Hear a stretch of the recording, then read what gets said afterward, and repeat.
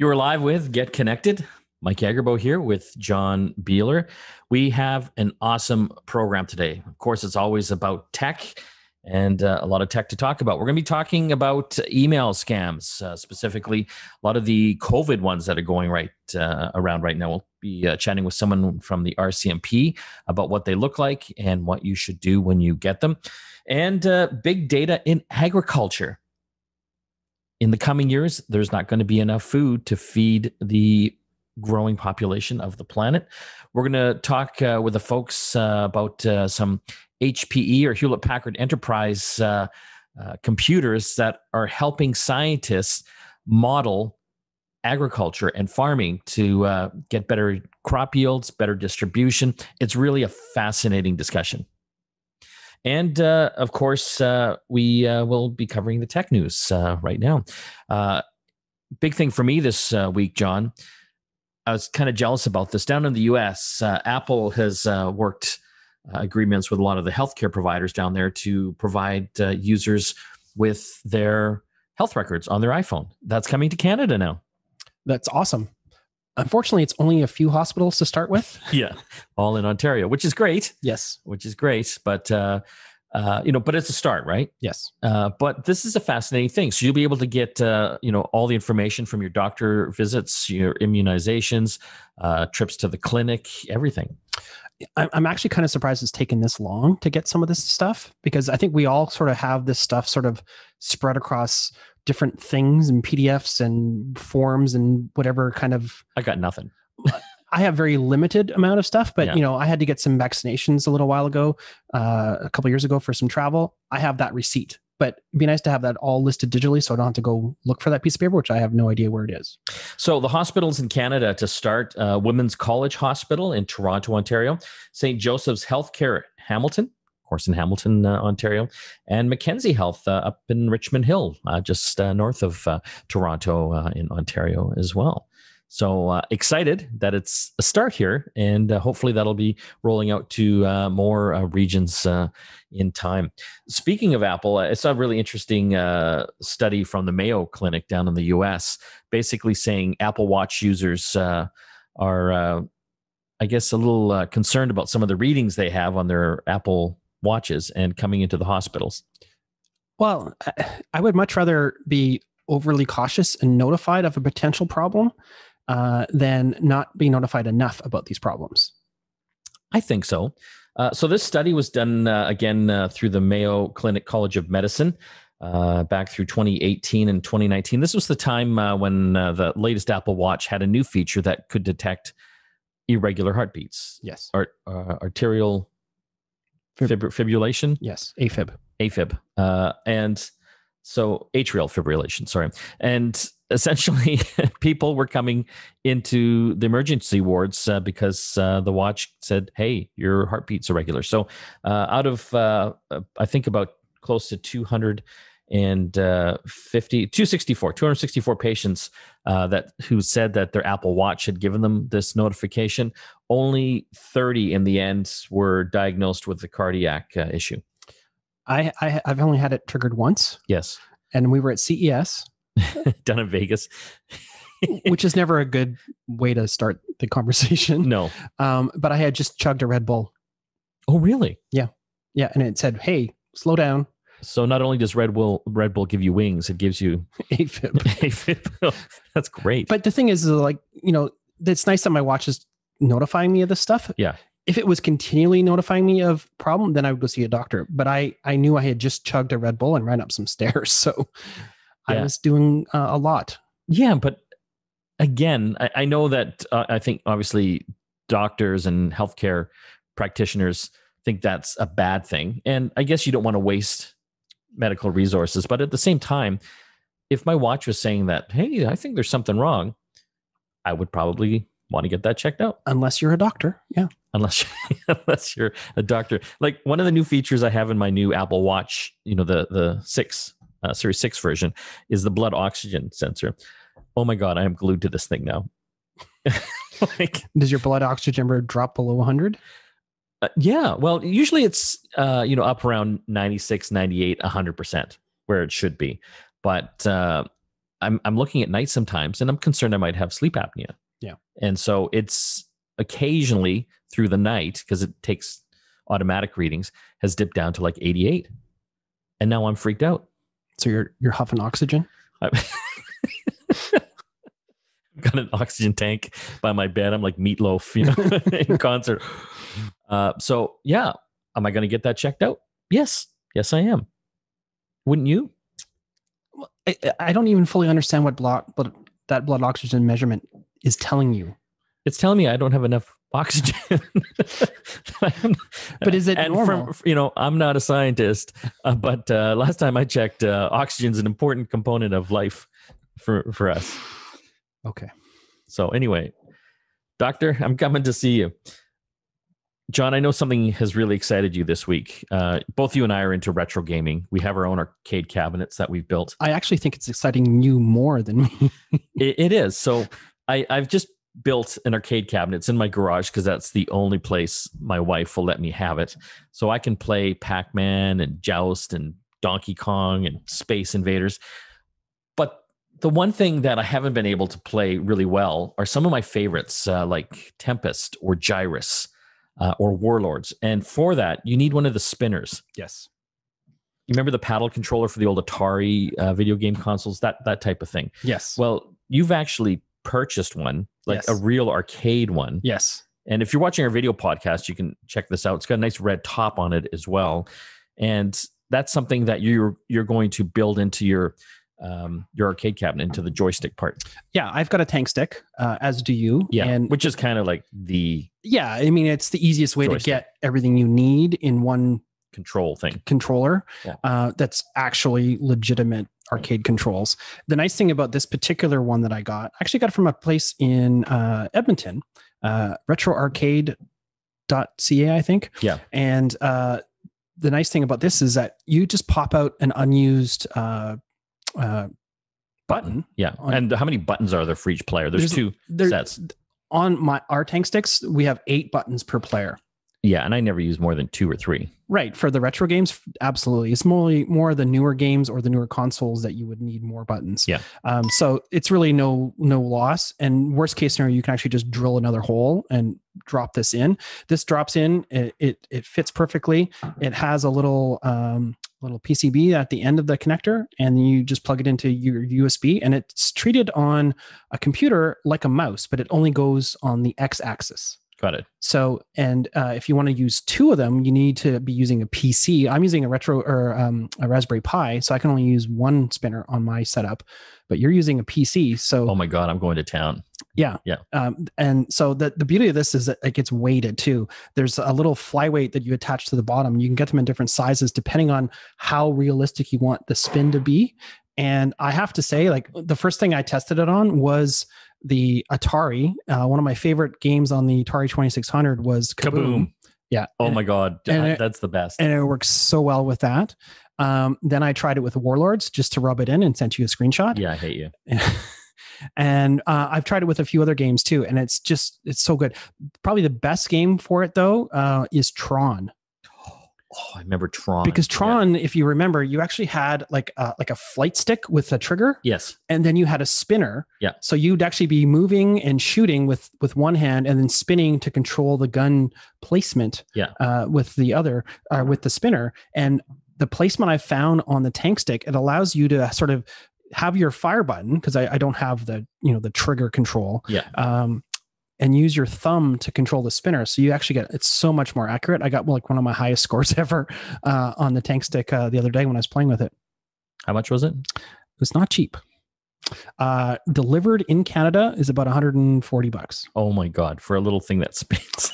Yeah. It's basically, it's almost like half a mouse. Yeah. But I mean, you've seen it. It's all metal construction. It's weighted. It feels better than some of the arcade ones that we played in the arcade. Yeah. It's really well built.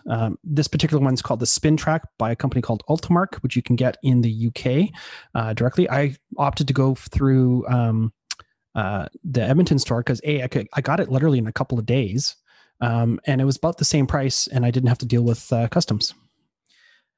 Speaking of gaming, I don't know, one company I follow, it's called Arcade One Up. They make these little mini arcade cabinets. You can get them at like London Drugs and a bunch of other stores. And typically they've just got a few games in them, like maybe Pac-Man, Miss Pac-Man. Another one will have, the Street Fighter games and what have you. They're coming out with a new thing called the Infinity Game Table. If you get a chance, Google that.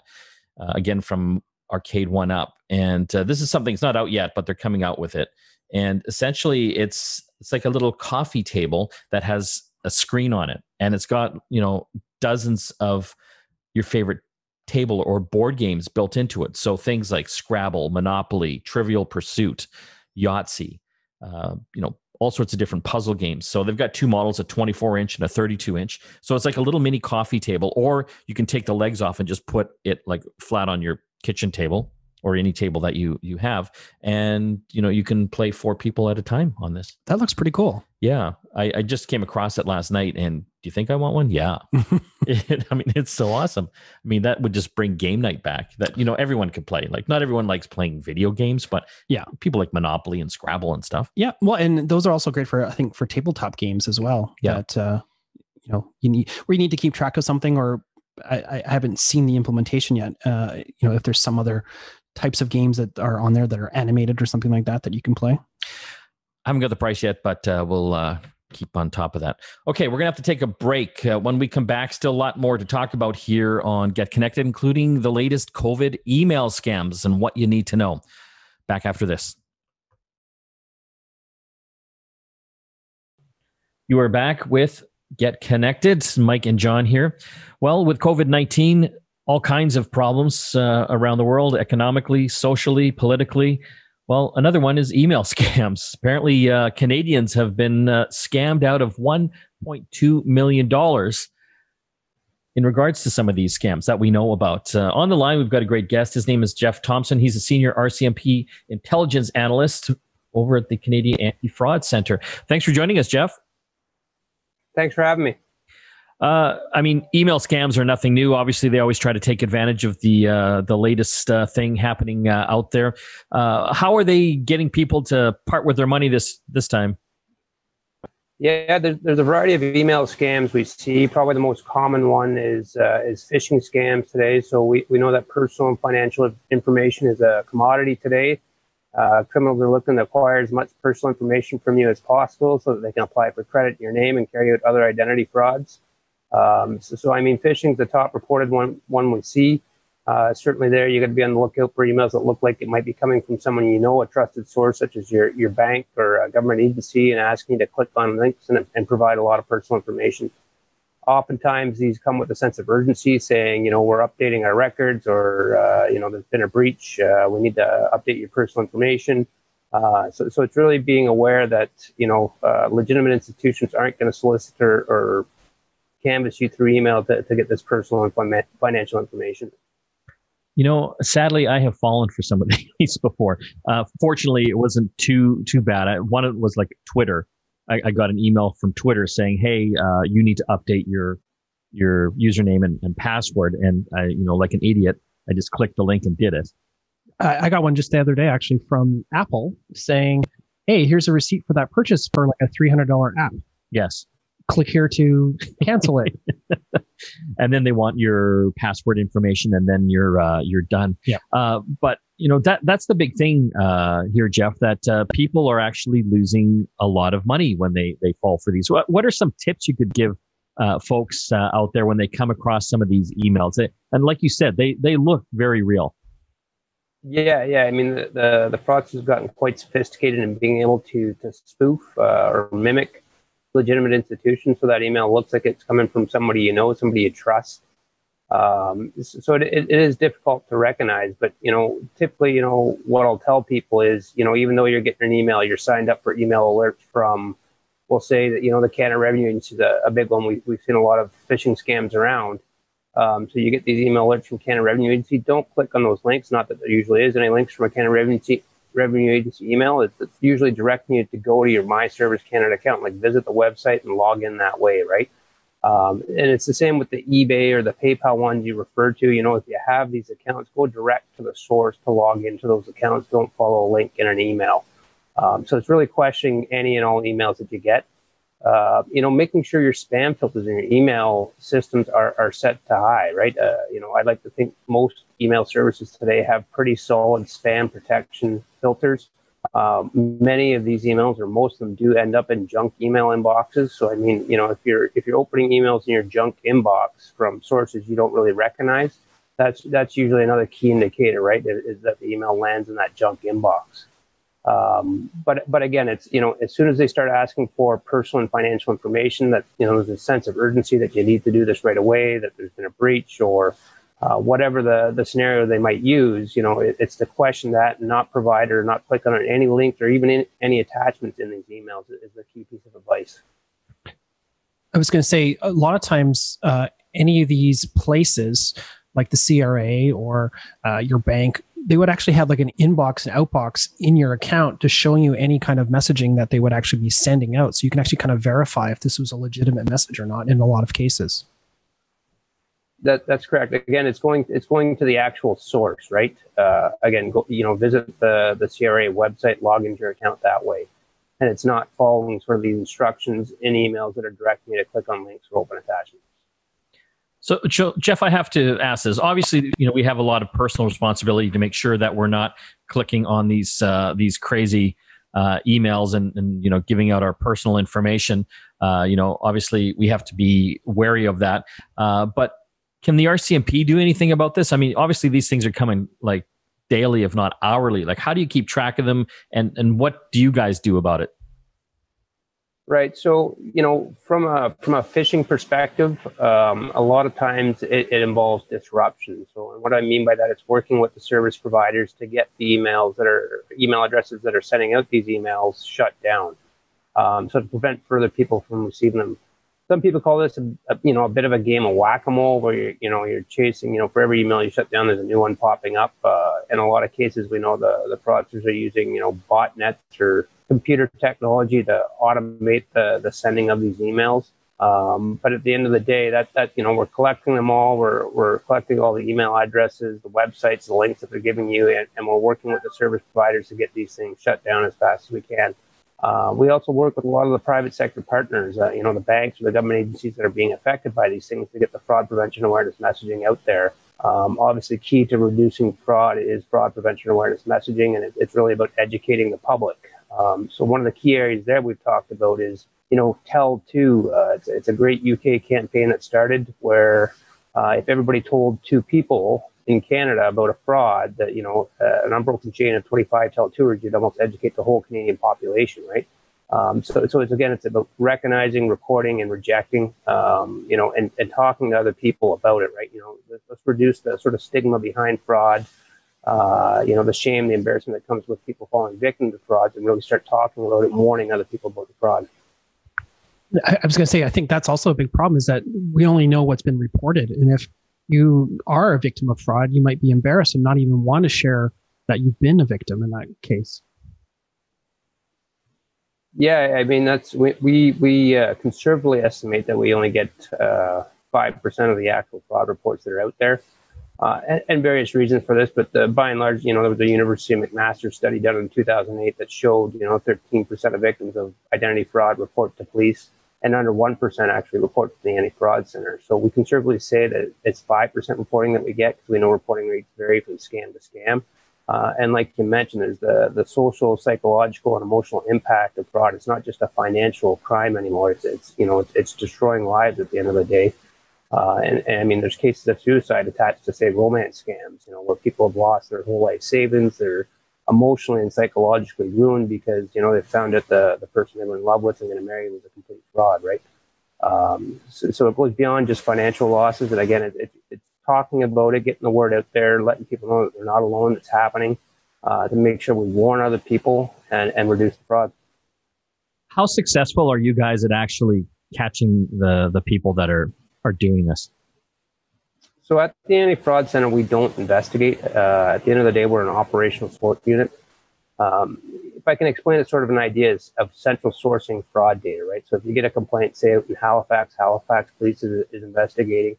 Complaint out in Victoria, BC, Victoria Police is investigating, and a complaint in Toronto, where Toronto Police is investigating, and it's the same fraud. You potentially have 3 different police services investigating the same thing.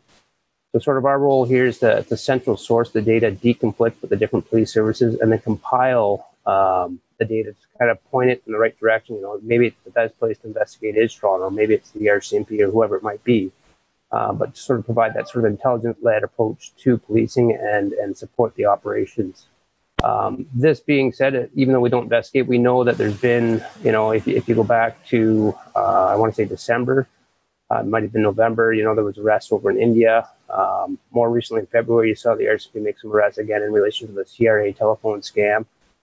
So people do get caught. It does take time. A lot of times with the frauds today, you're looking at multiple international jurisdictions. So investigations, you're dealing with laws in other countries, collecting evidence and information from other countries. So you got to work around their laws, and it's a slower process, but it does get done. We're talking with Jeff Thompson. He's the senior RCMP intelligence analyst with the Canadian Anti-Fraud Center. Thanks for joining us today, Jeff.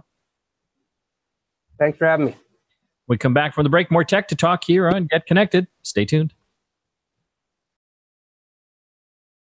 You are back with Get Connected. Mike and John here. Don't forget to hit our contest page at getconnectedmedia.com, giving away a Roku sound Stream bar. Sorry, there's so many names for all these things. Stream bar. This is actually a cool little device. It's a sound bar and a smart TV box built into one unit. And it doesn't take up like an entire shelf. It's like tiny. So this will fit into any condo or home and any size TV. If you want to enter to win, getconnectedmedia.com, hit our newsletter tab. I want to talk about food scarcity now. You want to hear some scary numbers? Sure. Okay. Globally, nearly 800 million people are chronically undernourished, and these problems will only worsen as the world's population grows to 9.8 billion people by 2050. That's a lot of people. This will require us to produce as much as 70% more food by 2050. Well, how can technology help? Well, thank God we've got a good guest on the line. His name is Brian King. He's the coordinator of CGIAR. They have a platform for big data in agriculture. Thanks for joining us, Brian. Hi, happy to be here. Just for my own personal knowledge, what does CGIAR stand for? CGIAR, we used to be called the Consultative Group for International Agricultural Research, and that was a bit of a mouthful, so now we are CGIAR. Those who know us call us the CG. CG. Okay, we're just going to go with the CG. So I wanted to get you on the line today because I think globally we are dealing with a huge problem. How can technology help us solve this, Brian?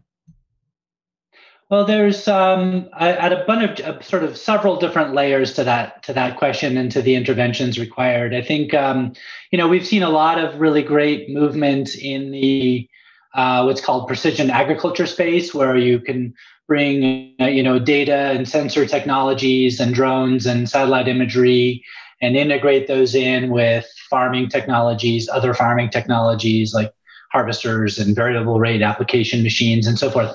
That's all amazing stuff, and it's kind of farm level, ground level intervention. I think what we, particularly now in the COVID crisis, it's become really clear that we need some greater kind of sector level intelligence about how do we coordinate all this stuff, and so. At a higher level, we need to be able to look at, where is food flowing from and to, where are climatic, kind of scenarios going to be playing out and how, and then how do we sort of put those things together, the real precise measurement and action at the farm level and the, really timely kind of monitoring and prediction at the sector level. So we're not using an app on an iPhone to figure that stuff out. That's right. Yeah. So what kind of computing power do we need to make that happen? I mean, some of the numbers I talked about earlier, we need 70% more food being grown than we have today. Like that's huge. Well, so we've got, there's the space agencies are pushing out lots of really great public data, just imagery about what's going on with planet Earth. And it gets really compute intensive to be able to take that great data and then dial in, okay, and look at, okay, what's happening with, landscapes where food is produced.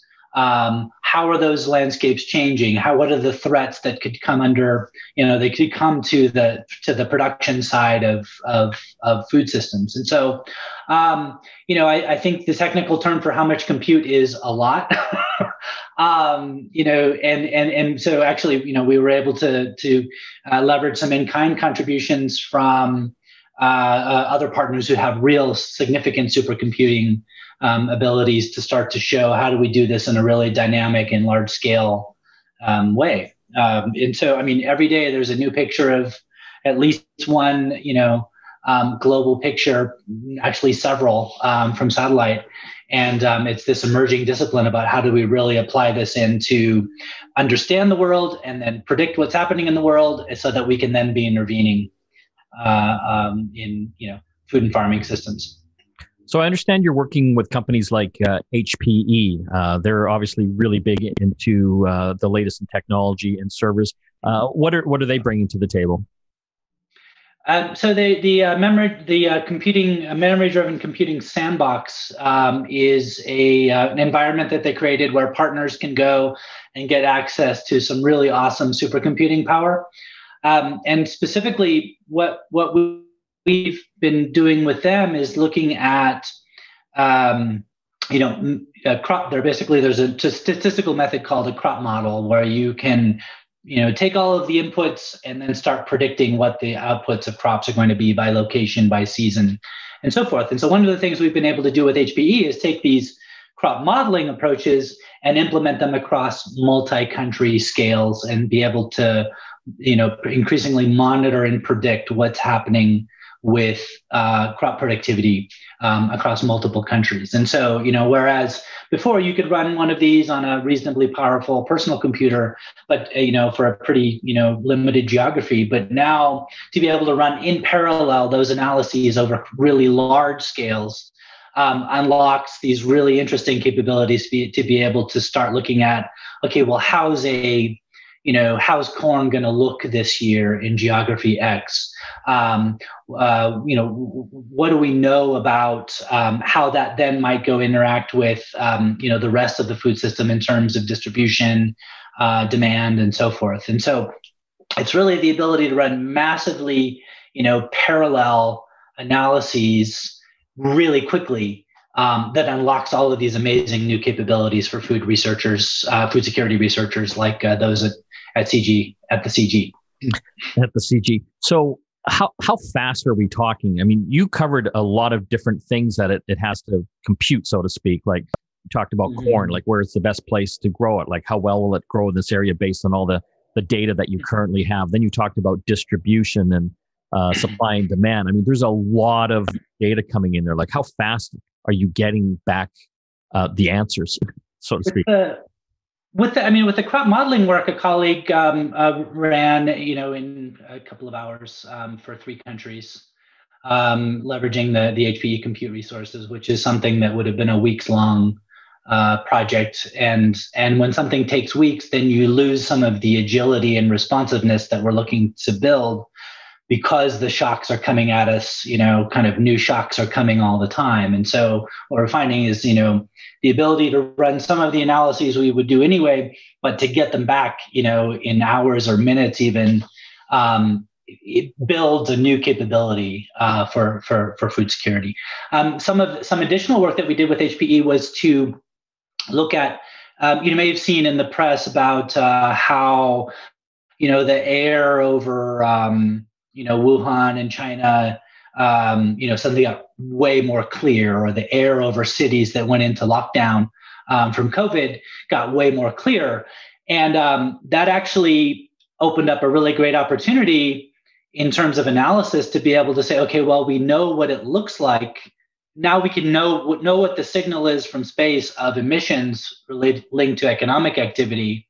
And so with HPE, we looked at scores of cities, and we're moving out to several hundred now, where we can basically, we trained up a model and a capability to be able to monitor how is economic activity recovering in those places, and how does it compare to economic activity pre and post COVID? And so, again, these massively parallel computation to be able to get some speed and agility to be able to know what's going on and being able to intervene is kind of the big thing that's unlocked through this amount of computational power.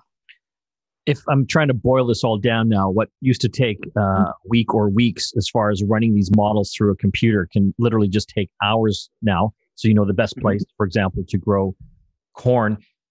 Who is driving this? Is it like led by countries or companies for this data? Like, and where's the data going to? We're a public interest, public good organization. We're funded by governments, foundations. We do some R&D collaborations with private sector as well.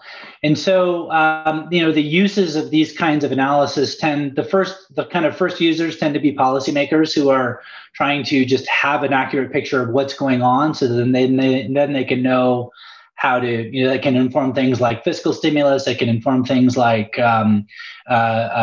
food assistance or, emergency assistance, these kinds of things.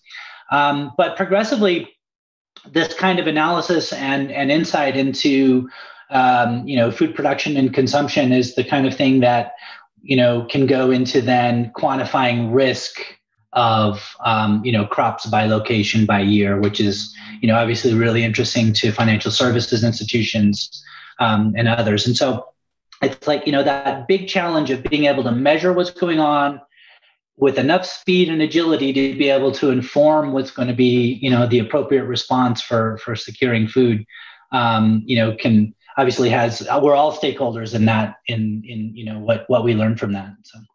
So this is more kind of from a macro level, isn't it? Like a farmer's not going to get this information about his specific crops or the best way to grow them. It does end up, a large swath of the research we do goes into agricultural advisory services.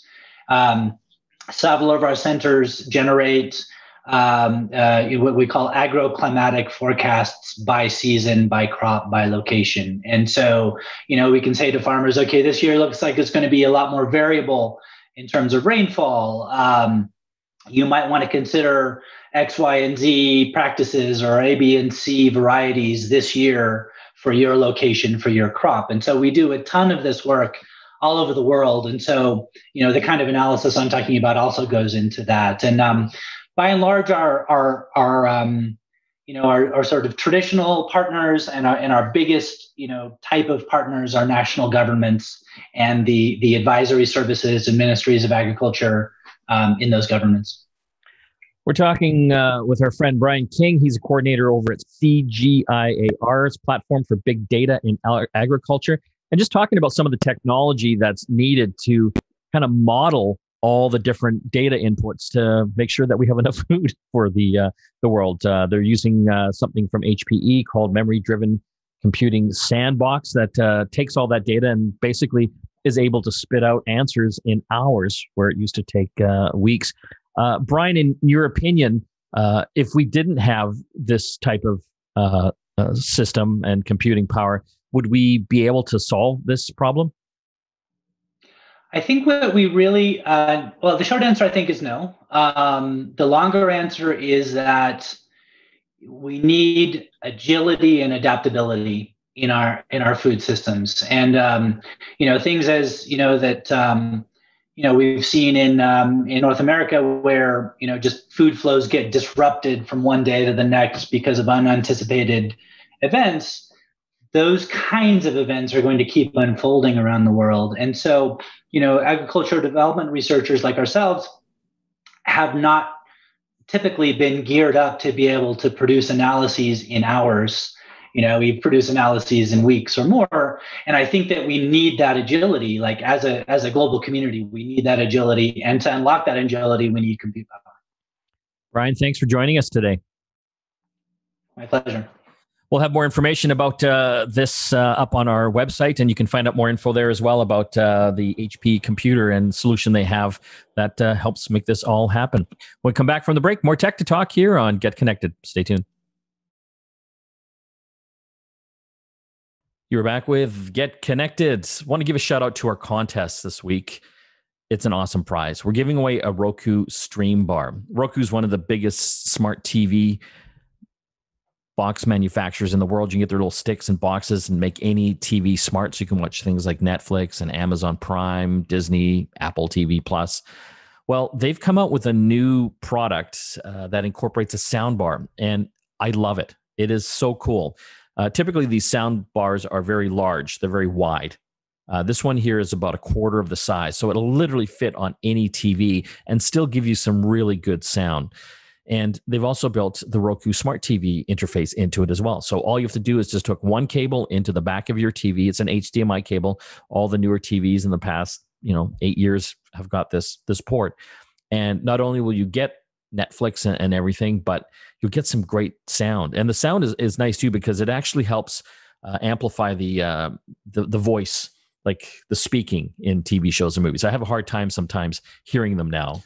And it also is supposed to normalize the audio for like commercials and things like that. Yeah, so. You know how the commercials get loud? Yeah. I hate that. Yeah. So it'll kind of tone that down. Anyway, we're giving one away.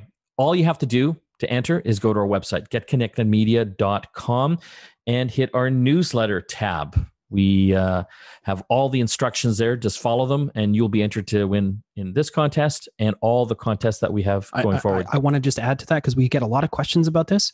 If you're already subscribed, you're entered. Yes. You can't unsubscribe and then resubscribe. That's not going to change anything. No, we know. Yeah, we can tell. Yeah. So just if you're subscribed already, you're golden. You're entered. We'll let you know if you won. Also, we've launched a new video and audio podcast series called Get Connected at Work. It it talks about technology in business and work. We've got all sorts of great shows up on our website, again, at getconnectedmedia.com. Don't also forget to visit our YouTube channel and subscribe. The more subscribers we get, the more videos we can make, because it just helps us make a little bit of money. Yes. From YouTube. One day we'll be rich. One day. Want to thank all the folks that helped put the show together. Of course, John and Christina, our producers, and the rest of the folks, Stephen, AJ, Graham, Nigel. Probably forgetting someone, but to the rest of the team, thanks. We'll see you again next time. Don't forget to like and subscribe to our YouTube page. And you know that little bell icon? Hit that and you'll be notified every time we post a new video. And comment. The more comments and the more likes and subscriptions we get, the more videos we can make.